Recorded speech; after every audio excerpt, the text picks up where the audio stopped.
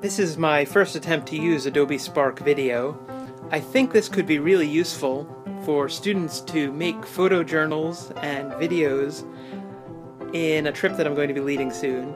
And this will be trainingception as I experiment with it and try to put together a tutorial as I myself learn to use it. I'll be taking students to Israel and the West Bank, and they all need to do final projects that present their experience. And so one of the things that Adobe Spark lets you do is to include text and icons that are searchable. And you can see here some that I chose from what they offer.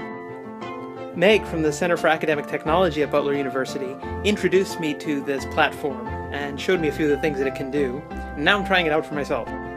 If you have an iPhone or iPad, I'm using my iPad for this, you can take photos and then incorporate them into the video that you're making, along with text.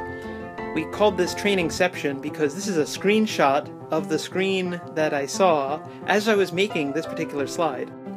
In addition to using your own photos, you can incorporate photos that you find that are tagged as Creative Commons licensed, so that the internet is full of materials and resources that you can incorporate. It can be hard to keep track of what you've taken a picture of and where, and so I'd like students to try out this new resource, Adobe Spark Video, and see whether it might be useful to them to actually make videos about their trip while they're on the trip, using photos that they take and commenting on them as they take them. Try it out and see if this will work for you.